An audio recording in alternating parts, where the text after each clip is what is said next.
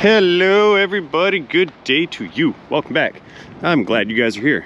I know I am super glad to be here. This thing right here is 2004 Dodge Ram 2500. I think it's got the 5.9 diesel. I believe we have some AC issues going on with this thing. Customer requested that I replace the evaporator, but I'm gonna need to kind of figure out what's going on with this before I do such things, because in order to replace the evap core, starting the engine, we have to pull the dash out, and I don't like pulling the dashes out of cars, so let's make sure we need an evaporator before I install an evaporator. At 161,424 miles on the odometer. Now I understand that at temperatures above 90-ish degrees, it kind of falls on its face a little bit, and it does not cool as well as it should. So what I'm gonna do is we're gonna swing this into the shop. I'm gonna throw some thermal meters into the vents. I'm going to connect my machine to the system, and we're just gonna do a performance evaluation first and see what's going on, make sure the pressures are in spec. We're gonna make sure the fans are working. We're gonna make sure that the drain is draining, and I'm gonna try to find out what's causing the symptom before we pull a dash out of it and attempt to replace components. So stay tuned, because this is going to be a very good video. Opening the hood.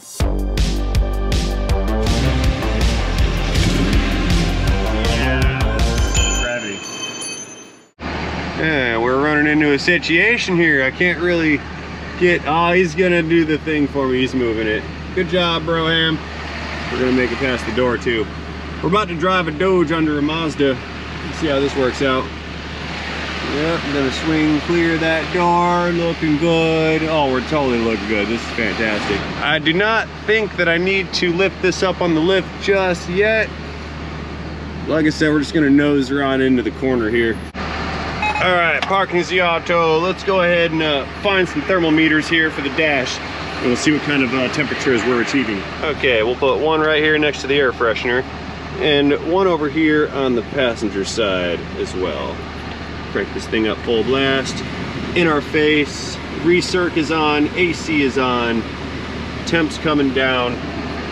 Let us hop in the hood and we'll take a look at what's going on. All right, Ramicus, what's going on down here? Hello, Diesel, 24 valves. All right, our fan is fanning. This is good. I know the compressor's running. This is also good. Hey, check that out. It's got some air horns. That's cool. All right, so we need to tap into the system. Here is our high side service valve right here. Let's open this guy up. I already see a leak. They always leak. I don't get it. I want to do a real quick leak check on this valve right here. So what I can do is we'll drop a little bit of machine oil in there and just look for some bubbles to come out. If that valve leaks, we'll see the bubbles start to bubble up from the seal, and then we'll have at least one confirmed leak. It might not be the problem, but it could be a problem. Oh, there we go, got one. Okay, we got a leaker. All right, that's enough for me. Here, let's remove the contaminant. A little bit of air, there we go. No more oil.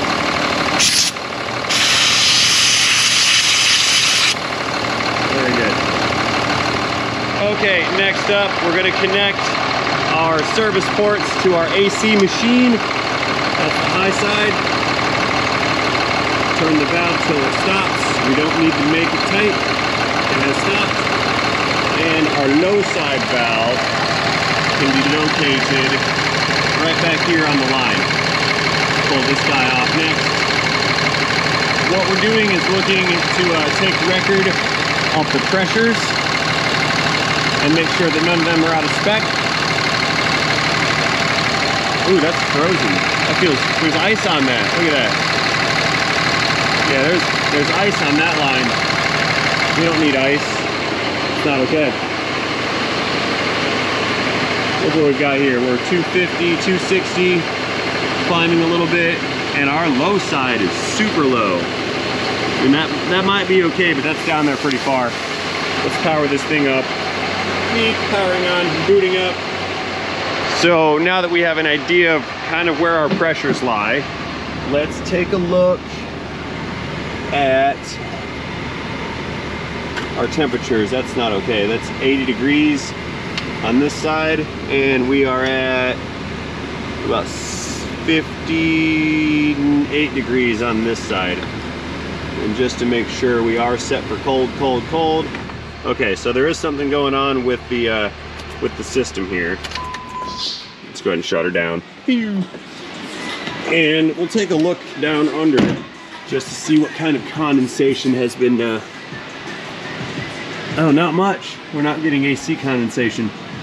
There's been no AC water dripping. How about that? Okay. That's good to know. All right, now what I'm going to do is use the machine. We're going to recover all the refrigerant in the system. The machine is going to weigh that refrigerant and tell me exactly what the charge is. Once we have it recovered and we have a known quantity of refrigerant, we can compare what we take out with the specified amount of refrigerant, which I believe is on one of the stickers here. Yep, here it is. Looks like our spec is 1 pound, 14 ounces. So almost 2 pounds of refrigerant. So let's see what we have in the system, and then we'll go from there. That's going to be our path of repair for this particular situation. Let's see here.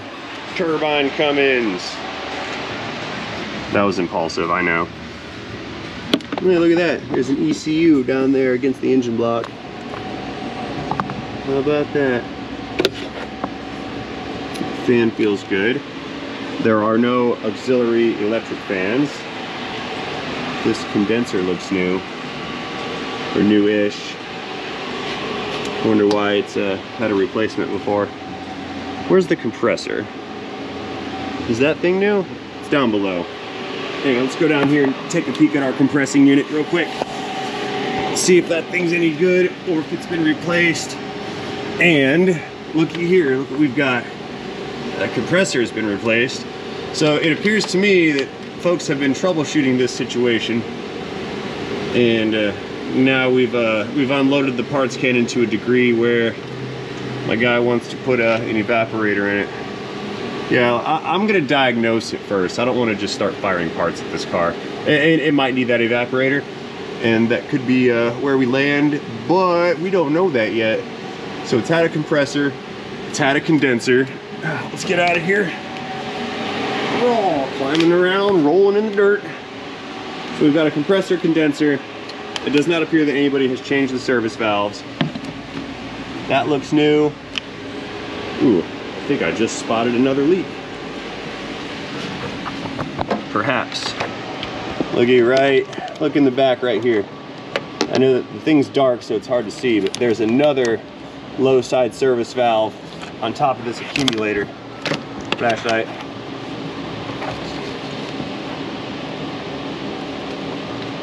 Let's see if there's dye under here.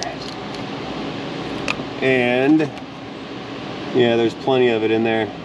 There's oil and dye on that valve, and we can see some saturation right here around the stem where the oil has seeped down. So that's at least 2 leaks that I've found so far. Very interesting. Okay. How much have we recovered? Look at that. We've recovered 0.63 pounds of refrigerant so far. Very interesting. All right, the machine beeped at me, and look at that. 0.767 pounds of refrigerant recovered. So this thing was super low on refrigerant. They put some parts on it. Maybe they needed it, maybe they didn't need it. Not for me to judge. I'm only gonna work with what I got to work with here. So what I'm going to do, before I consider pulling dashes out and replacing evaporators, is I'm gonna replace these valves. And I'm going to recharge this, and more importantly, I'm gonna throw a bunch of dye into the unit. And that UV dye, it's ultraviolet reactive, and that dye will tell me if and where the leak is. Now, I do have in the back of this truck a replacement accumulator. I suppose it couldn't hurt to change that while we're here. It's not that hard to get to, and you know, we've already got a new component. I might as well go ahead and slap that new accumulator in there. So yeah, let's go do that real quick before we get all crazy and start pulling dashes off. That's gonna be the plan. I'm gonna throw that one part in because it's easy, it's cheap, and we've already got a leaker on it anyway. We'll change that accumulator. We'll put some dye in the system. We'll vacuum it down, put it into a vacuum. We'll recharge it with the correct specified amount.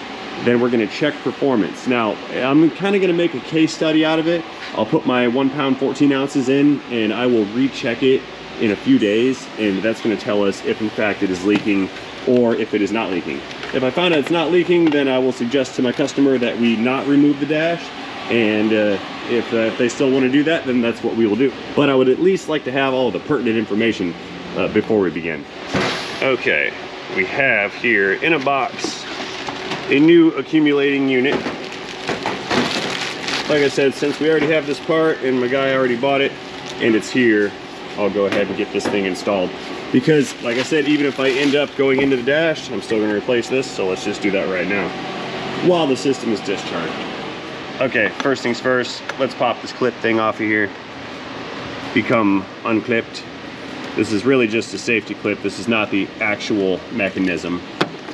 And there's another one right back here on the other side of the line that goes into the evaporator into the dash. Let me get this guy off. Come here. I'm gonna drop it. Come on, don't fall. Aha, got it. Okay.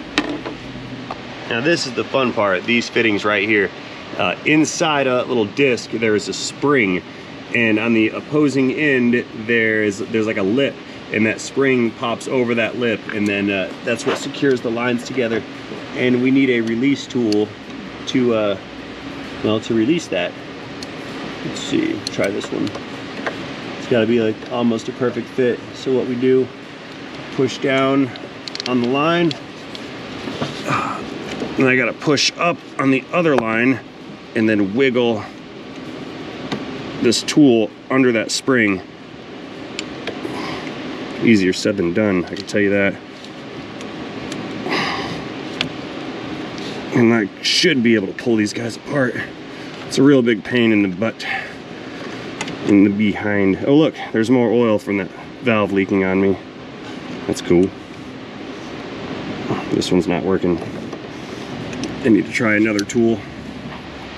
Okay, I've got a different style tool here. This one's a plastic unit. Similar in shape on the inside. It's gonna slap, or clasp around, slap. It's gonna clasp around that little fitting, and I should be able to wiggle this up behind that spring to disengage the spring. Let's see if this is gonna work. Maybe. Please work. I don't like these things at all. They're terrible. Ford likes them too. We rotate our little hose here.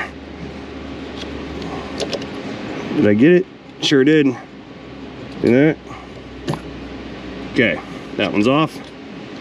Tuck that aside, and then I've got to do the same procedure way back yonder against the firewall on that other connector back there. All right, so on this first line, you noticed I had to pull on it and wiggle it away and rotate it to break that surface tension and or friction.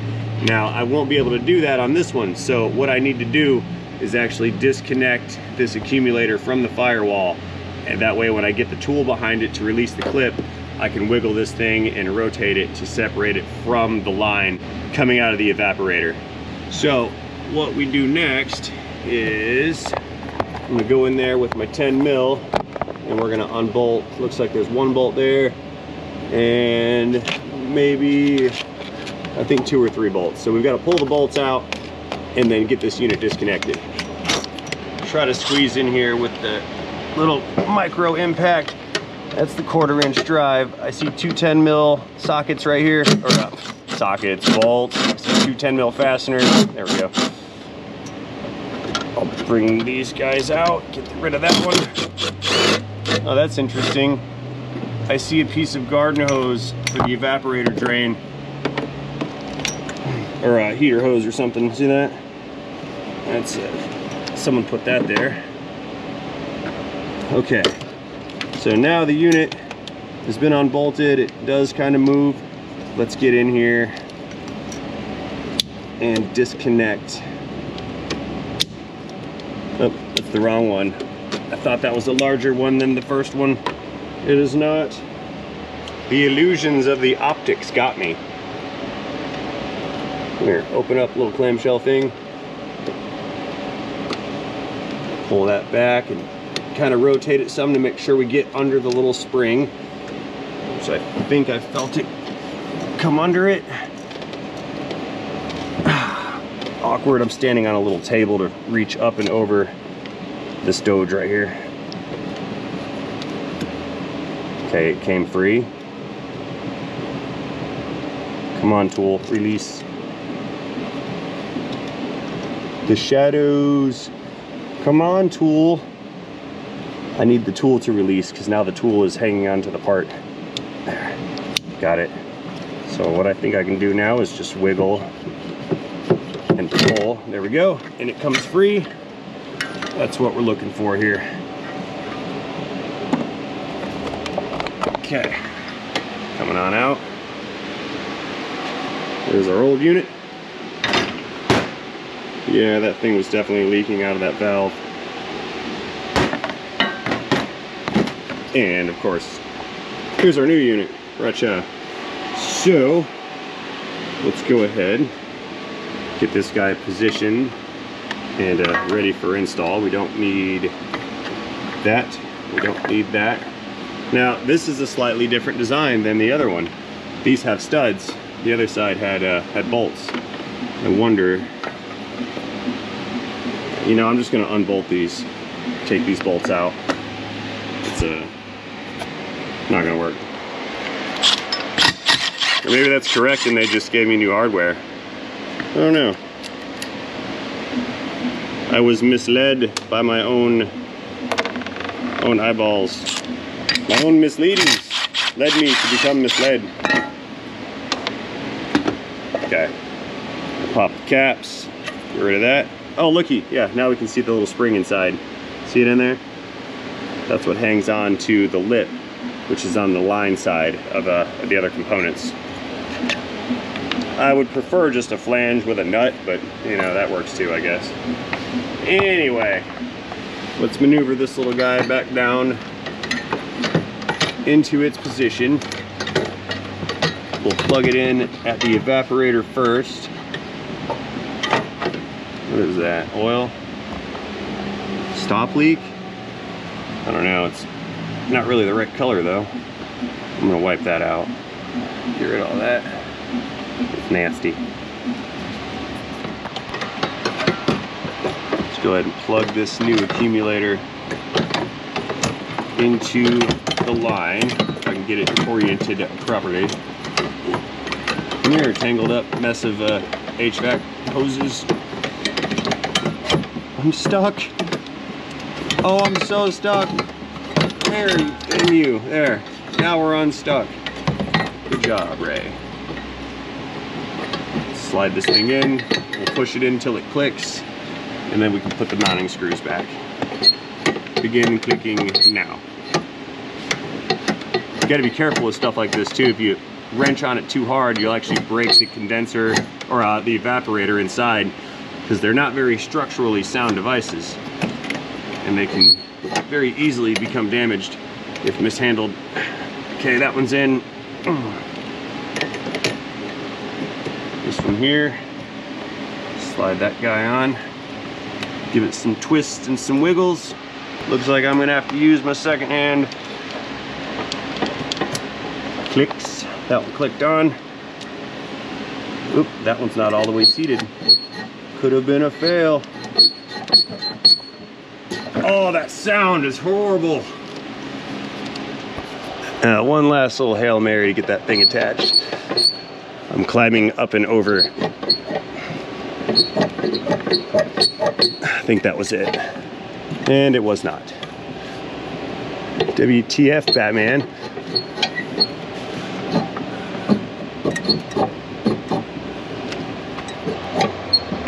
There it is, that's it. And I pull and it's not coming out. Got it, very good. Now, I'm gonna go in here, throw a couple of these little bolts in, and then we'll change the surface ports next. Okay, let's buzz these bolts down. I went in with the ratchet this time, not the impact. Tight squeezes and all.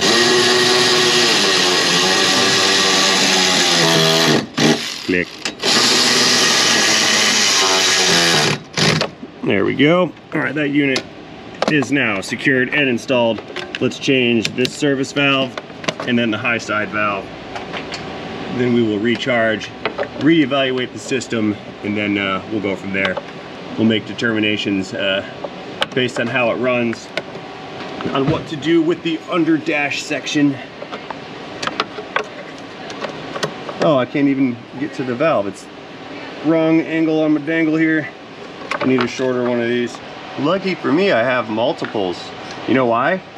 Because I ran out a few days ago, or I lost one, or I lost my last one, and you guys saw that and proceeded to send me like 100 of these things, which is really cool. Anyway, there's my small low side Schrader, and over here to the large one that we know has a leak. Yeah, let's pull this guy out next. Come out, come out.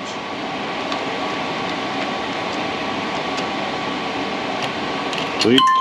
Oh, it's gone. I wanted to inspect that. Really? No, it's in there. We're gonna find that. I heard it go tinka tinka tink. I see it down there. It's like, it's way down there. Here, I will get it with the claw. I have a claw device. You push the little button and then the claw comes out. That will recover that which I have lost. Maybe. It's like the claw game from Toy Story. The claw. Got it.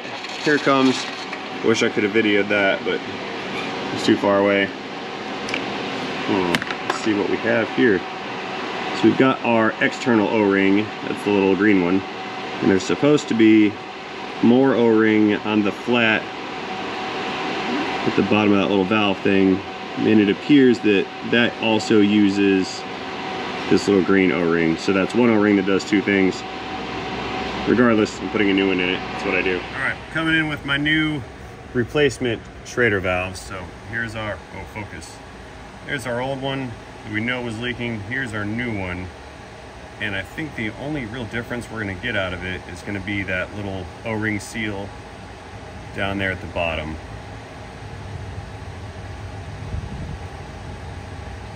Stay focusing. It's not doing it. Okay, well, that's my new one. That's going in. This one, gone. Don't need that. And here's the larger high side. See here. You can see what type of sealing surface that has.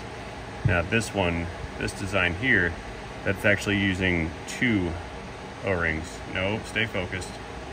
It's using two O-rings, one for the plunger and then one for the housing. So we're gonna replace this one with this one. That should help keep a seal. Drop that guy in and tighten her down like so. We don't need to tighten it to the moon, just, you know, good and snug. There we go.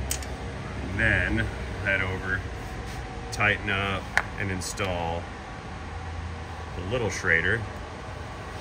Put that guy up in there. Don't fall out. Stay, stay, stay, stay, stay, stay.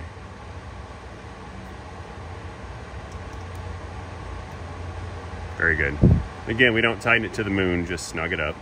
Or more, tighter-er. It's not always better-er. Or ist.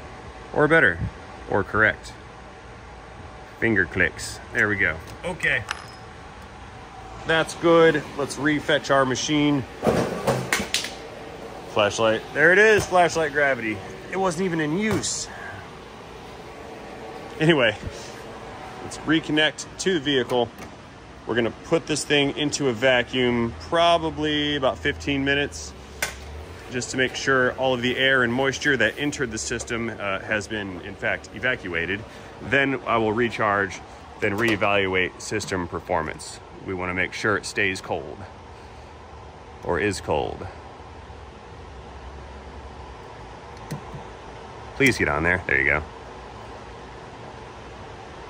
Okay, that's tight. And back around to the front of our machine. Remember, 0.767 pounds, that's what we recovered. We're gonna vacuum. Begin vacuuming now.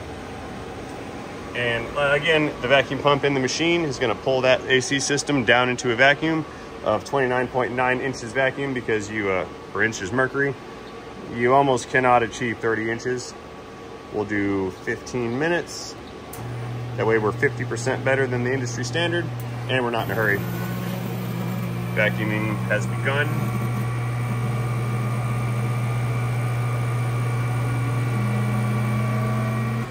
And we will hang out until that thing is done. We'll install the charge and then go from there.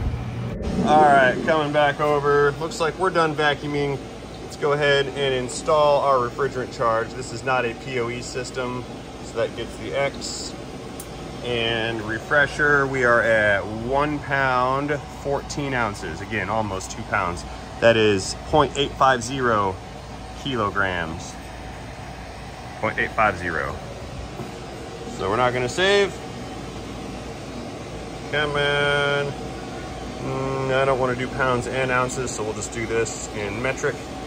Kilograms, 0.085 kilograms, and I like to charge on the low side.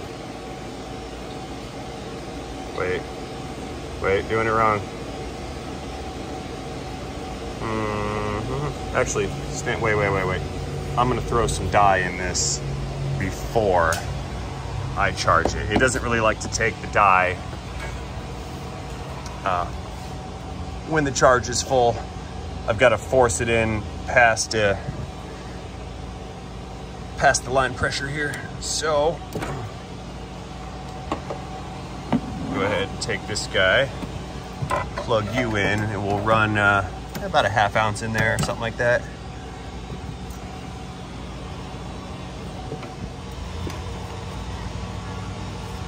Just kind of screw that down some, and it's going to inject some liquid. Just connectored, and we've got liquid dye right here, see that? Now I can go ahead and plug this guy back in. This is why I like to do the low side charge. Ow, finger got caught. The low side charge, if I send all the refrigerant right through here, it'll help to pick up that dye and disperse it. And that's the idea. So we're on the high side. How do I switch you to low side? There we go, low side. Begin low side charge now. Beep. I don't have enough. Insufficient refrigerant. Oh no. Oh no, my tank's empty. Okay. Hang on, let's close these valves. Let's check the tank.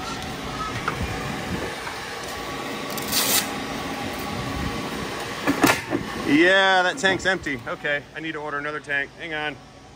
Pause, cut, fail. All right, I've thrown a new tank on there, so we're gonna go down.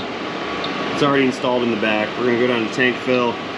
There's the external tank, and then there's an internal tank, and the internal tank is where it draws from when it's servicing. We're gonna fill, let's go ahead and fill, we'll put 5 pounds in there. It's a 10-pound tank, so we'll do half the tank. 5 pounds. So the valve is open down below. Those are closed. That way we don't try to recover from there. And it's going to go ahead and fill the internal tank from the new external tank. And then we can proceed to charge the vehicle. So minor setback, no worries, be right back. Okay, it beeped at me. So we've got 5 pounds refrigerant in the internal tank. So we're done with this menu. Let's get out of here. Now we can go back to charge and charge the vehicle. Initializing, blah, blah, blah, all that good stuff. Do not save service records, yep. Okay, let's go reopen up our valves over here. Again, we just turn them until they kind of stop. Don't crank them down. Tight does not mean open. The fact that it threaded and it pushed on the valve is what means it's open. Okay, we had originally set that up in metric, so we're gonna do it again in metric. That's 0.850 kilograms. And we want to charge that on our low side. Remember the die. Do low side, 0.850. Let's just double check. In 0.850 kilograms, that is good. Begin charging now. Purging. Begin purging now. It's purging. Finish purging, begin charging. Come on with it.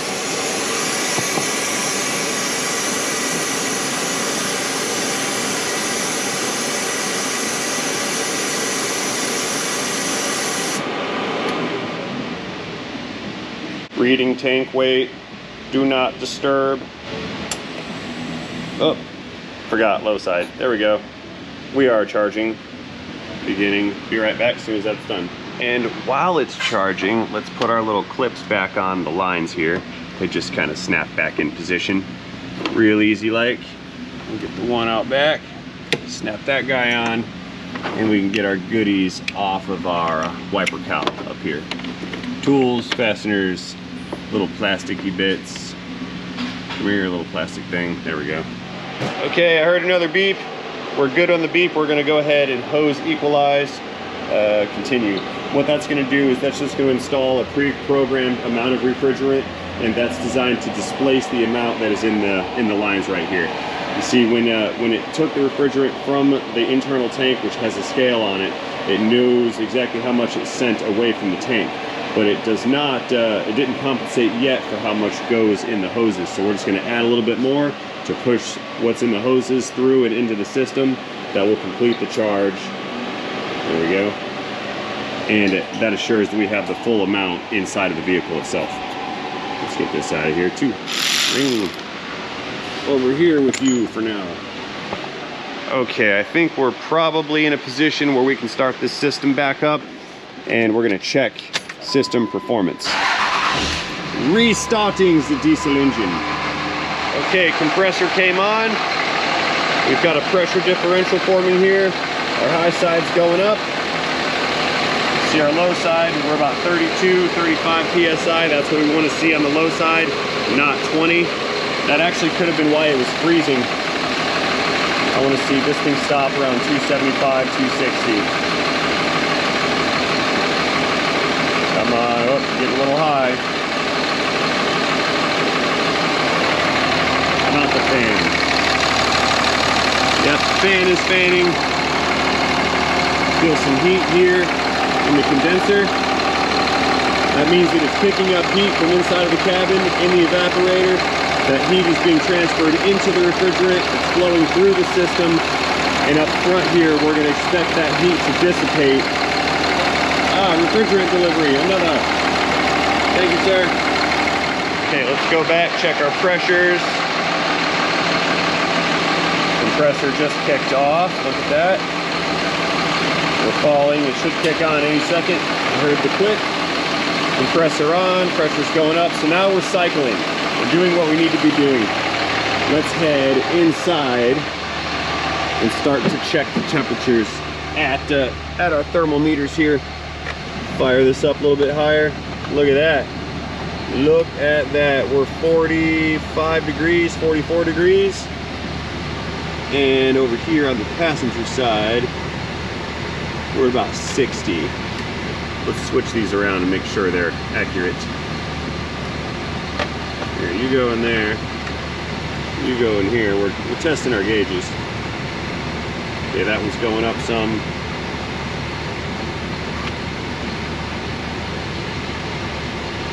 Passenger hot, passenger cold. Let's just run full heat.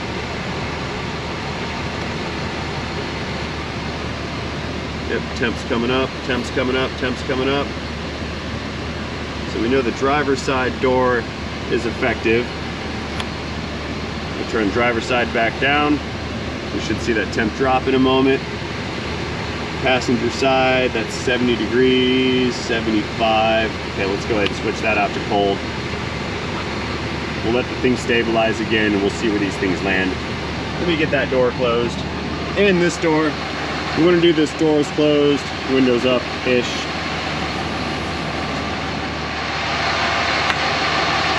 Now we're going to have to drive this to really get decent and accurate readings. We can get good baseline measurements here inside, but what we really need is airflow over that condenser. Now we do have some with the fan, but when we're diagnosing, especially a trouble vehicle, we really need to put it on the road just to verify things. Disconnect that. Disconnect the high side. Pow! And now there's still refrigerant in these lines. So what we need to do next is recover those lines. We want to take all that refrigerant back inside of these and put it back into the storage tank. Otherwise it will seep out over time and we'll lose that amount of refrigerant.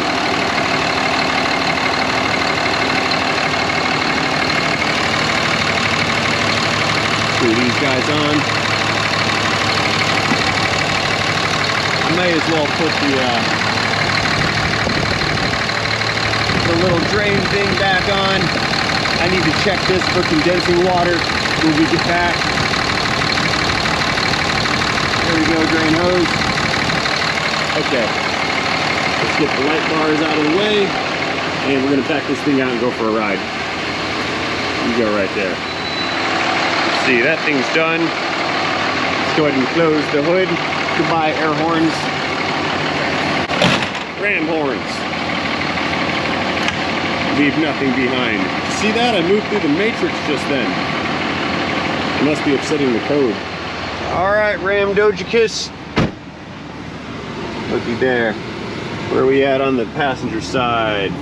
45 degrees. I accept that. That's fantastic. And over here on the driver's side, about 45 degrees. So we're right on the money. It's right where it should be. Again, we're gonna go drive it, make sure it doesn't freeze and any of that good stuff or bad stuff. Backing out the auto, checking the corner, checking the other corner. I think we're good here. Got another Jeep over there. Got a lot of Jeeps. Backing up, backing up. Beep, beep, beep.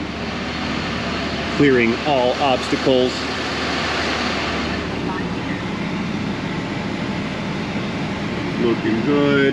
Looking good back there.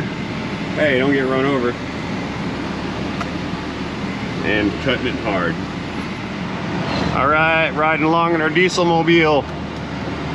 Temperatures are still nice and, well, they're cold. Very cold. It's super duper cold. Look at that, 40 degrees. I'd say that's right on the money. It's incredible how well these heat exchange systems perform when they have the necessary refrigerant to exchange the heat. That's all this is a big circular liquid powered heat pump, and it uses the refrigerant, the Freon, which is a brand name, not a compound, but it uses the Freon to pick up that heat from one heat exchanger in the dash and take it out to another heat exchanger up front. The air flows over it, removes the heat, it goes in the compressor, it's pumped up, it's atomized through the metering device, and then it becomes cold through that atomization. Similar to if you were spraying a can of spray paint, you kept spraying and spraying and spraying and spraying, and then the can becomes cold. It's a similar effect. We're going from a change of state of matter, and that also requires a change of energy, and that change of energy is where you lose heat, and that's where we get the perception of cold.